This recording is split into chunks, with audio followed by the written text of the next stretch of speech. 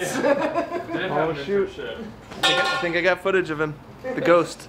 He's leaving. All right, so this is my intern, Tomás. Say hello, Tomás. Hello. He is from, well, he's a Texas A&M boy. So he's from Texas born and bred. So we're lucky to have him out in Bend. He's learning all about aircraft building, as am I, blind leading the blind. But he's also getting his PPL, so we're gonna go take up the Bonanza, go for some flights. But this is huge to have an extra set of hands, an extra brain on this project for the summertime. So what are we working on right now? From that day on, if I was going somewhere, I was the meringue. We're working on the, technically he's working on exactly the flap spar, plot the elevator spar, or aileron spar as well, bless you. So I wanted to kind of grab some videos because we're just chatting away having a great time. So let's take a look also at the flaps that we've bent. Turned out pretty good, I think.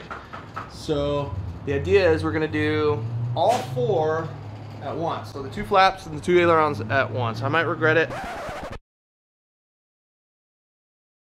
We've got aileron we haven't bent yet. One big problem with the aileron, I'm still waiting a call back from builder support at RANS. With the flaps, it was no problem. You want to bend the longer side up, all right, and they had number 30 size holes. Well, unfortunately, these are number 40 sized holes. So you either have to create another pole and have a bunch of number 40, aka 3/32 clecos, on hand, but nobody does that. So we started drilling them out to number 30. Hopefully that wasn't a mistake. Then I realized, well, it's RANS's builder support hours right now, so let me call. I'm waiting for a call back. So I'll let you know the answer on that. Wish us luck. Oh, by the way, my nose isn't sunburned. It's a dermatological thing. Anyway, bye.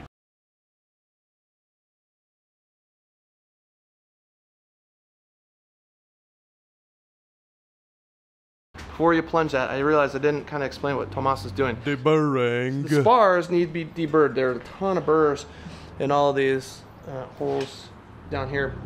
So somebody else on YouTube did this. Get out of the backlight. Just kind of tape some. It's tape against sandpaper doesn't work, so I kind of created some flanges right there. Mop broom, mop handle, and shove it down there.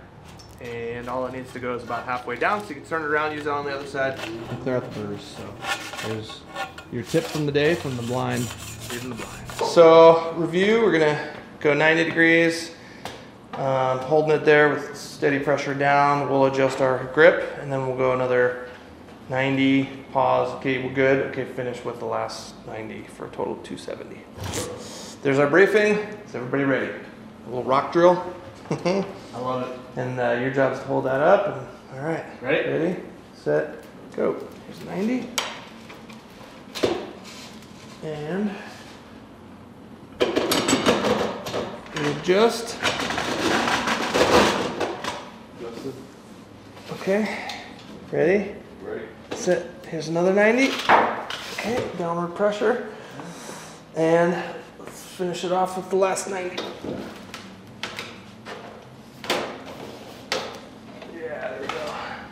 A little bit beyond for good luck. And release. Like magic, we've got an airfoil shape. Baby's first rivet. Baby first rivet. Whatever, my first one was a couple weeks ago. Okay. And then just pull the trigger. Yep, and pull it and hold until it's. Yeah. Sweet.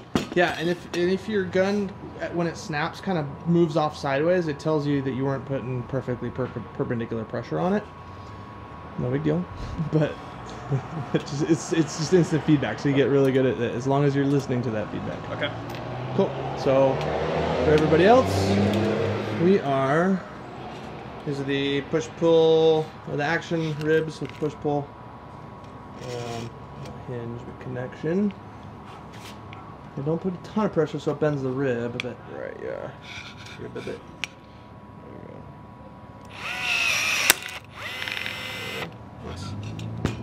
Okay, gonna rivet some aileron, flap hinges.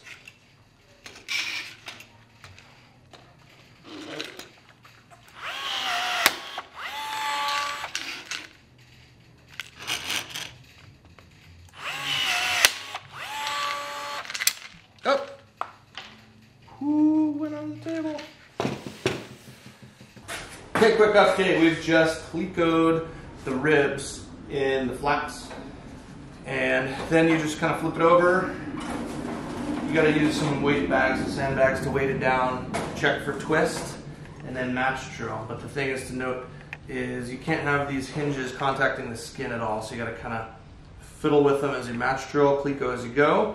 And then if it's okay, if it does, touch a little bit, because then you'll remove everything to deburr and clean, and then you can file those spots down. So that's where we're at. Quick update. Okay, we're done match drilling the bottom skin, but it's interesting because the instructions say to remove the clecos, clean everything off, and then rivet the skin on, and then slide the spar in, and then match drill, which I'm not going to do. I'm going to run the top row of clecos from the top and bottom, put in the spar, and then cleco everything up nice and tight, and then match drill then, and then take everything apart, clean it, and rivet once. So, straying from the instructions, it always scares me a bit. It just makes a lot more sense for me to do it that way in my mind. We'll see if it turns out right. Got another awesome set of helping hands today. Yeah. We have inserted the spar. It's pretty easy. You just kind of, some people push it this way, but I found it pretty easy to slide. Just take your time and rotate as you go, and making sure that it gets past each rib, especially with removing some clecos. Put the clecos back in, and then clecoed the spar to the top skin. That way, now we are able to match drill the bottom skin to the spar. That should take a while. They're number 40 size holes. We're just grabbing a number 30 sized bit and going through those holes into the spar. So when you drill them, should I like do should I do like 2 in the middle like this, like these ones? I would say so. I think he's talking about clecoing as we drill, which is always a good idea. I don't think it's totally necessary here, but there's a little bit of play. Yeah, let's do it. It's a great idea. You know, you said something that you said you just moved it, which is probably a really good time to check for twist. Clicks 1.5 up. Put it right near a rib. 0.35, so we might have to adjust that a little bit. And then this guy is 0.75. Yeah. 0.7. So this could really kind of affect twist, so this is a great time to shim weight as necessary. And having the clecos in helps with the weights, because you can shove the weight sandbags in right here, and it kind of really helps with security. And you kind of want to put the weights on where there's a spar underneath. See what I'm pointing? Yeah. Yeah. That is the edge forming tool. So you run this along a piece of sheet metal, and it kind of gives a bend to the sheet metal. Next time I'll use this. I use this on the vertical stabilizer, and then I'm also going to use it on both wings. Well, we are ready to match drill. Twist is good, and then you need to come by every third cleco.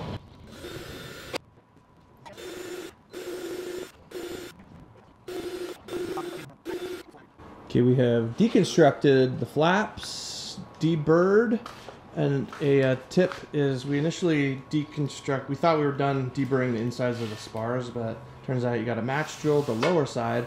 So we're reconstructing our tool, our mop pole with sandpaper to deburr, because you definitely need to do it. There's a ton of burrs on the inside of those. And we'll get to clecoing, and then riveting. This guy's favorite part, cleco.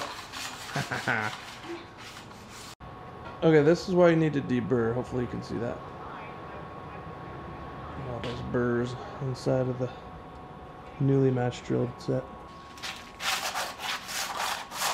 Let me see the one that it's complete. Compare it. Better be perfect, Tomás. It's on film. I don't see any burrs. I see one. Kind of going the extra mile and like polishing. Alright, let's rotate the pipe.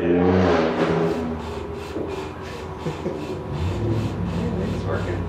Although, no, gravity is hurting. So let's rotate the holes to the bottom. And then focus on the bottom. That way gravity will help us. Yeah. Try to keep it taut. Yeah. Second set of holes. Oh, I felt some grabbing of the furs getting knocked down. Yeah. Looks good. Don't use this rope for climbing now. That's for sure. Oh, was this your climbing? No, it's a $5 rope from Home Depot. Do not trust your life on that rope. Cool. Oh yeah, that looks good. Reassembly for final assembly. Okay, final riveting. We're doing it totally out of order from the instructions, so hopefully this doesn't bite us. And that's all predicated upon the fact that I didn't want to match drill without the ability to clean out burrs. So, no, this is uncharted territory, which is never good here, but... This is fine. I'm okay with the events that are unfolding currently. That's okay. Things are gonna be okay. See how it turns out. I'll let you know. Bottom of the aileron, flaps first, and then we'll do the tops. Completely opposite of what the instructions say.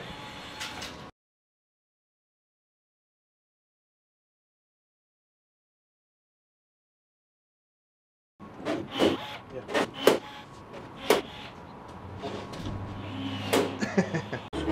there it goes. It's good. Cool. Okay, so if once it snaps, your rivet head pulls off, it shows that your force wasn't straight down. So that's okay, but let's try it again. There you go. Okay, looks good. Pull. Yeah. Cool. See how it didn't like jump off? That's fine. It's just, yeah.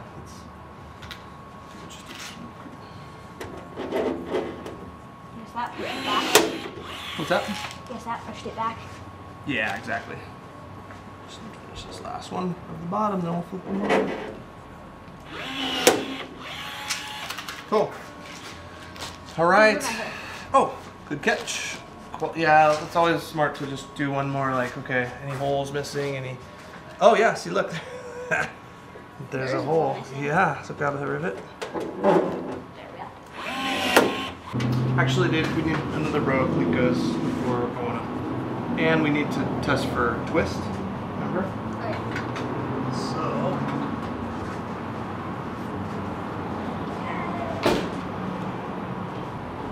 So this one's good. I think you did that, but Tomás needed another row of Plicos on his. yeah. And then you want to test for twist? Sure. Alright.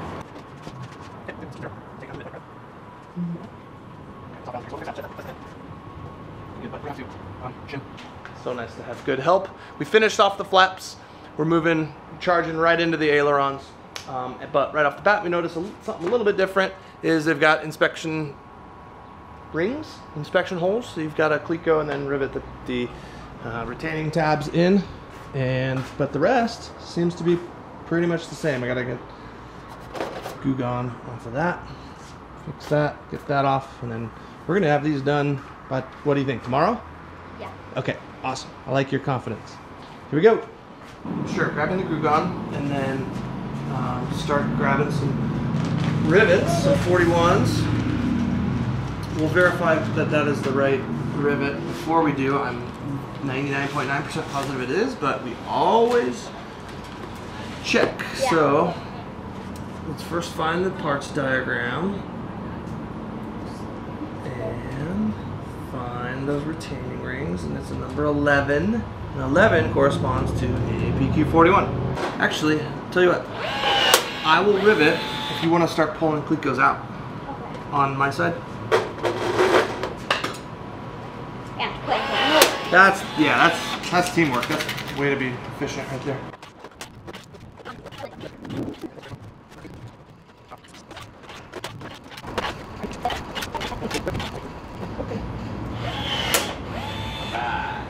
Nice job.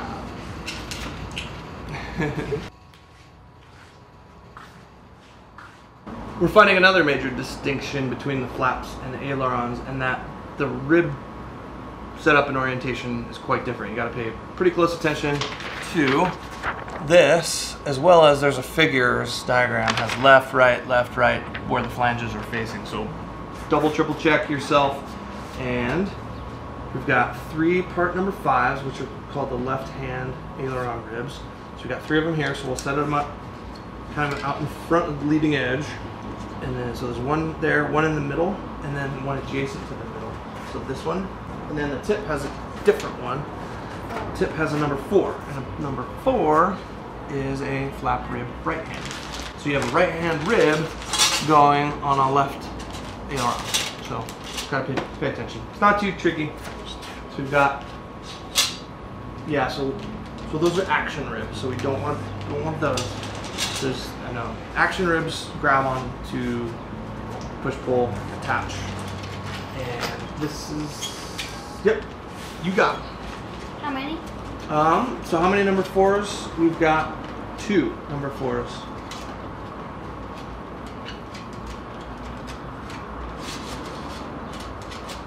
That'll be kind of reversed on the right hand rib.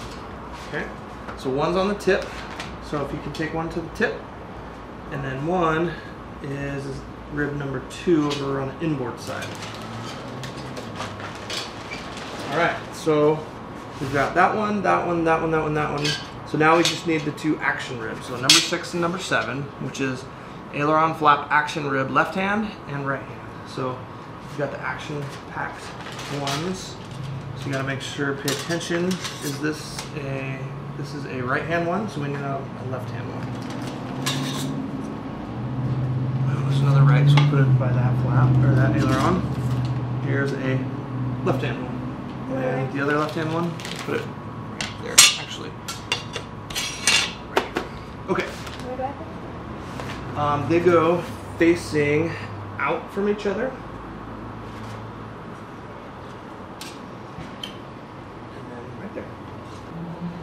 Okay, another major distinction between the flap and the aileron is more different kind of ribs, and you really have to pay attention to the orientation of those said ribs. And this figure kind of helps with the left and the right and whatnot. So we kind of got to, just in general, set them up, generally speaking, and then now is where we're going to, I imagine, attach the hinges and the push-pull attach. So that's coming up next. No, don't wake up. Go back to sleep. Go back to sleep. All right, where we are right now. So one potential gotcha is, okay, you're riveting the hinges to the ribs, and then you also want to rivet the push-pull attach to the action ribs. And don't forget, you got to leave one hole empty. So there's 4 holes that you would rivet, just like on the hinges. But this one has the 5th hole is for that, but for the hinge. But this one has 4 holes, but there's no 5th. So you leave the top aft hole unriveted. And that's where the push-pull tube will attach. Okay, now you got that done. We clecoed the ribs to the skins, flipped them over to the tops of the skins, flipped them over, because that's what we're getting ready to do is match drill. You got to weight them and check for twist. Once that's all good to go, match drill, finagle them such that sits in the middle of the slot. You don't want the hinge contacting any of the metal. If it does, you're going to take it apart eventually to clean out the burrs. You can mark it and then file it down a little bit. So that is where we are, off to the match drilling fun.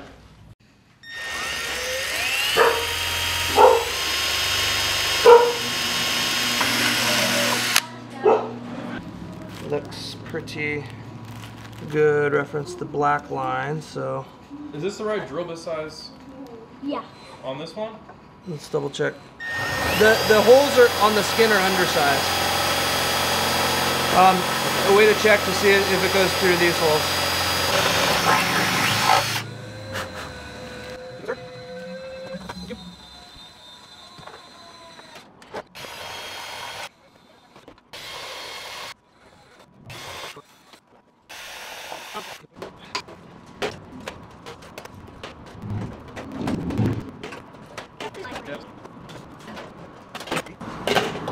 probably finish this tonight if we wanted to work a little bit later, bud. Okay. And if Tomás wouldn't keep freaking leaving, to get some dedication out of our intern, what do you think, man?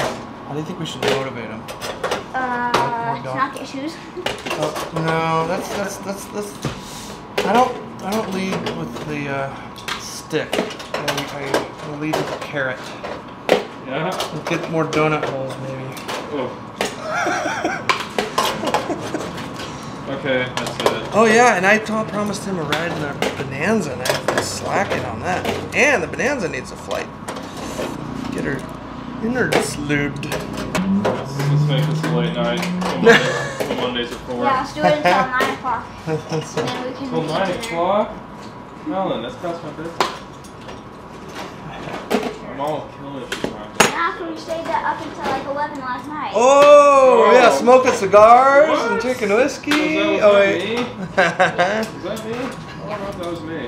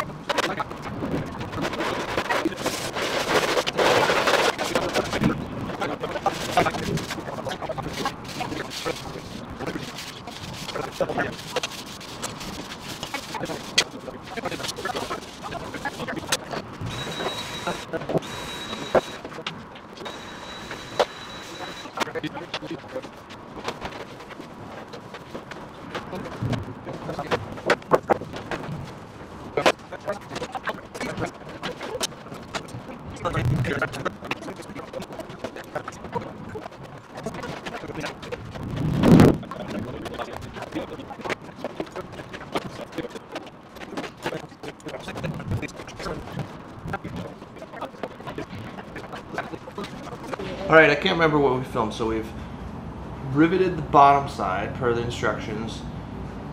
Now we're riveting the top side.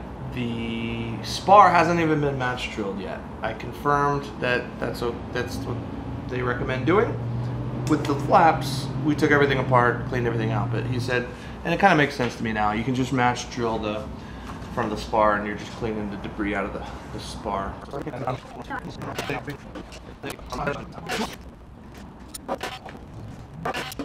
Finito. Well, sort of finished with that. Doesn't that look nice? It's super true. So the only thing left is to match and drill that row, deburr it, and cleco it. And then we are moving on to the wings. Match drilling, our favorite adventure. Deburr time.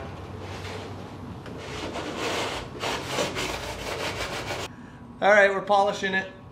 Sort of. That's what I call it. Ready? Set. Pull. All right. Stop for a sec. Yeah, go ahead and pull the rope out. Oh, I think sorry about that. That's all right. I think we're done. I just want to. Oh, that looks nice. Okay. Yeah, it's really nice and clean now. Sweet. Okay. Let's do the other one. I didn't mean to pop you in the eye. Look at now you missed.